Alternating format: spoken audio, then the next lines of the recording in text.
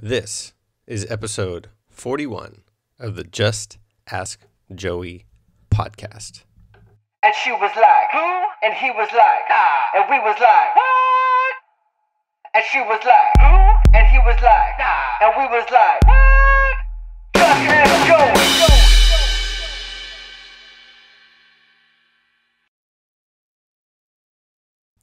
Hello, and welcome to Just Ask Joey. I am your host, Joey. This is the only place on the internet where a former idiot answers your questions to help you either avoid idiocy or get over your idiocy.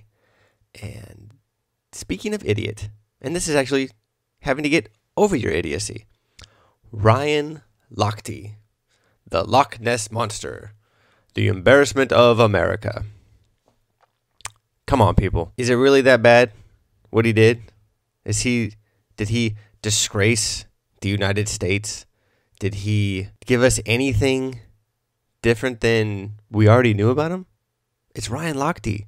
Do you remember what would Ryan Lochte do? He's an idiot. I don't care if he's 32. He's an idiot.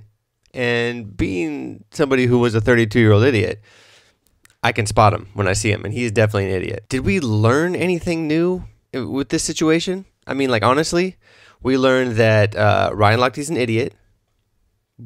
We should have already known that. If we didn't know that, then we're the idiots. And two, the media hypes the crap out of stuff and makes things sound way worse than they actually are. If we don't know that, then we're idiots also. Watch the news any night of the week. It's always the worst storm in 100 years. The worst flood in 100 years. A murder that shook the city to its core. The crime rates are skyrocketing. It's always over-glamorized. It's always over-sensationalized. And they did that to Ryan Lochte also. Did he vandalize the store? I think maybe he pulled down a poster. They made it sound like he was pissing all over the store. He peed on the bathroom floor. I pee on the bathroom floor by accident all the time. I pee in the shower on purpose. Granted, it's my shower, but it still happens. Who's never been drunk and peed on the floor? Have you ever been to a bar at any time after midnight? There's piss everywhere. Did they get a gun pulled on them? No. Nobody pulls a gun on somebody for pissing on the floor. What did they do in Rio? They pulled a gun on him for pissing on the floor. Did he exaggerate? Of course. Of course he exaggerated. But he's also an idiot. And keep in mind, the only reason this story got out is because his mom was talking to a reporter. And it turns out that maybe Ryan Lochte got his intelligence from his mother. No offense, Mrs. Lochte, but that was pretty retarded. And then the media just runs with it. Oh, Ryan Lochte, robbed at gunpoint and this and that. And remember, they're running this story first. So he just didn't deny it afterwards and then went along with the interview. Like, he's an interesting dude. But we knew he was interesting. Come on. I mean, really? You didn't know Ryan Lochte was an idiot? Seriously? So I look at this and go, people are like, oh my God, he embarrassed the country. Like, people are going to look down on Americans in this. It's like, man, we have people burning American flags all over the place, and it has nothing to do with Ryan Lochte pissing on a bathroom floor. ISIS did not just gain 1,000 new recruits because Ryan Lochte pissed on a floor. So can we put this in perspective, please? He's an idiot. That's it. Is he an American embarrassment? No, he's not an American embarrassment. Come on, let's be real. There's plenty more things to be embarrassed about. Like the election. You want to be embarrassed about America? Come on. Trump? Really? Hillary?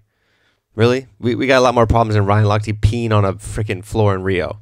Honestly, come on, people. Get it together. And let's talk about the heroism of Ryan Lochte's sponsors. He got dropped by 4 sponsors yesterday. So he's out, I'm assuming, hundreds of thousands of dollars. I don't know. I don't know how much money a swimmer gets. But let's put this in perspective. They dropped a person that nobody's going to give a shit about for at least 4 years. And Ryan Lochte's 32. He's probably not going to be swimming when he's 36. Maybe he will, maybe he won't. But nobody's going to care either way for 4 years. So for them to go, oh, hey, we're gonna drop Ryan Lochte. We can't have this. This is an embarrassment. Blah blah blah. Seriously, come on. That's like Notre Dame having those arrests the other day and going, well, we're kicking some players off. Who did they kick off?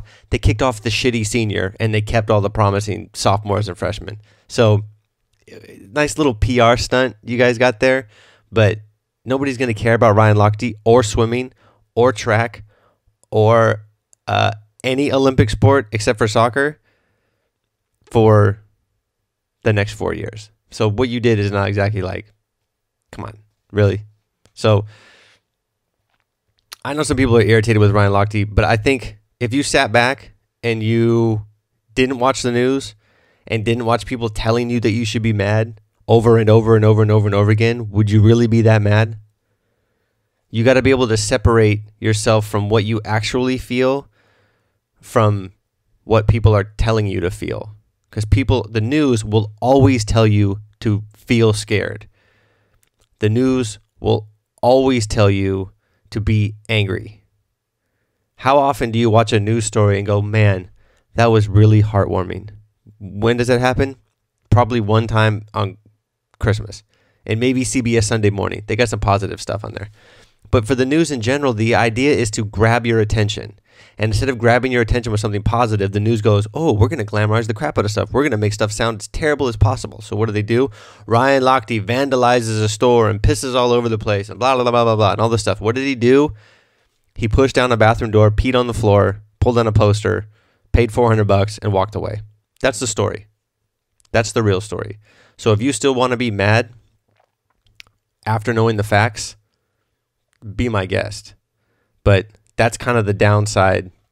There's a lot of downside of the media, but that's one really downside of one horrible side of the media doing what they do is that when the truth comes out, your emotions are already locked in, so you have a hard time changing them. Have you ever hated somebody and 10 years later you hate them? Is there a reason to hate them? Probably not. There probably wasn't really a reason to hate them in the first place, but it's hard to let go of really intense emotions. And that's what the news does. The news tries to get you locked in with really intense emotions. And then they go, oh, it wasn't so bad. And you're still left there with that emotion. So, Lochte, I feel bad for you. You probably were going to lose those sponsors anyways because nobody gives a shit about your sport for 4 years anyways. Not that not that it deserves to be ignored, but nobody cares about swimming. They will in 4 years. Stop talking about saying how sorry you are. It was a mistake. Just go and do your thing. Get some stuff lined up. Get your manager together. Start some new things. Maybe do a couple PR stunts. Stop talking about how sorry you are.